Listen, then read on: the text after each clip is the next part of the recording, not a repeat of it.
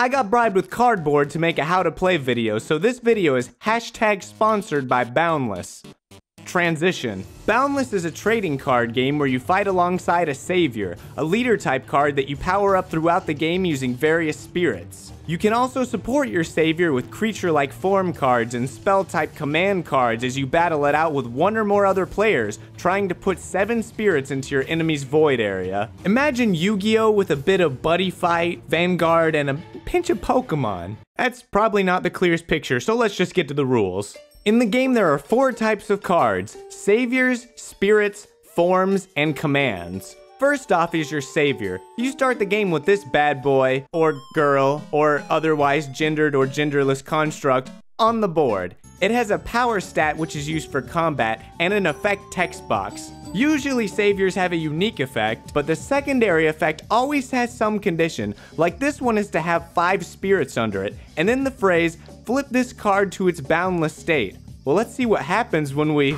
Whoa, yeah, that's right. These saviors are all double-sided with a more powerful boundless state that can be unlocked as the game goes on. They have higher power and more different effects than their bound side. You can only get to boundless with spirits though, and that's the next card type. Spirits are like your resources, equip cards, and life points all at the same time. They go off in their own deck, have their own discard pile, and even have their own card backs. Spirits can be attached to saviors and forms, which I might as well segue into and come back to spirits in a second. Forms are the creatures of this game, and you can have up to 2 of them on the board. Forms have power levels and effects just like saviors, but they also have a level that's denoted by these orbs at the bottom. The only forms you can play directly to the board are level 0 forms with no orbs. No pondering for these chums. That's still a good meme I can use, right? You can play as many level 0 forms as you want during a turn, but there's a whole bunch of levels that aren't 0, so how do you play those?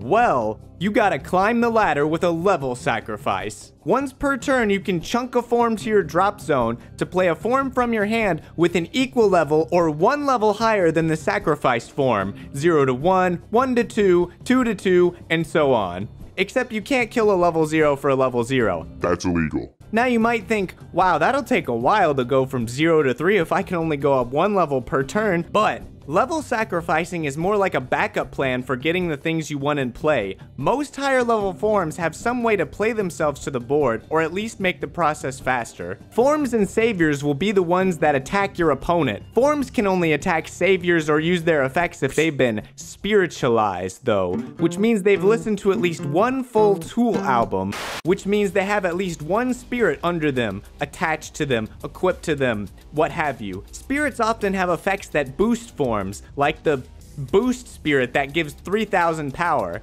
These power-ups do not apply to saviors though. Spirits on saviors are strictly used for going boundless and sometimes activating saviors' effects. Die! Finally, we have the command cards, which act like spell cards. They can be placed face up or face down in the 3 command zones on the board and come in 4 different flavors: normal, bound, swift, and interrupt. Normal commands are playable on your turn, and when you play them, you just do what they say and then they get dropped to the drop zone, not off the table. Common misconception. Bound commands stay on the board instead of going to the drop zone when they're used, and they stay on the board until something says that they should leave. Swift commands can be used at any point during your turn from your hand, and you can also activate them on your opponent's turn if they're face down on your board. Interrupt commands are similar but can only be placed face down and only activated when the card's condition is met. Both swift and interrupt commands can't be used the turn they're set face down though. Gotta wait until the next player's turn for that. And those are all the card types in Boundless. Now let's go through the setup and phases of a turn. Boundless is played with a 30 card main deck where you can have 4 copies of any card. You'll also need a savior and a 15 card spirit deck, which has limitations on a few of the specific spirit types but otherwise doesn't have any limit. Time to make 15 boost spirits deck.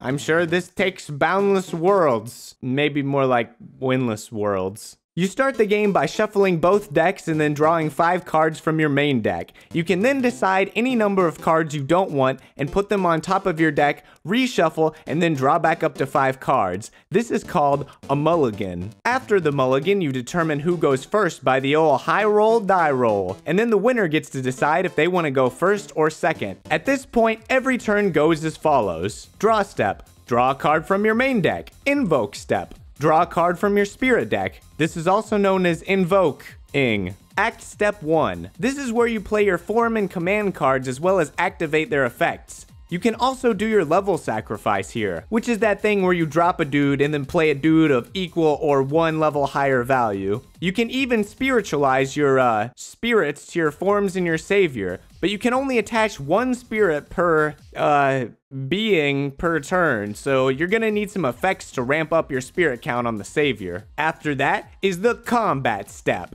You don't get this on the first turn of the game. Otherwise, any of your forms and your savior can make 1 attack per turn. Forms can only attack a savior if they're spiritualized, but they can attack other forms whenever they feel like it, man. Combat against forms is pretty simple. The bigger number wins, the loser gets sent to the drop zone. Any spirits attached to the defeated form go to the void. If the power on both forms is the same, if it meets, it beats, and the attacker wins the fight. Combat with saviors is almost the same, but if a savior takes damage, the top card of the spirit deck is sent to the void. And remember that if 7 spirits enter the void, it's game over for that player. Swift and interrupt effects can also be used during the combat phase, so you gotta watch out for those too.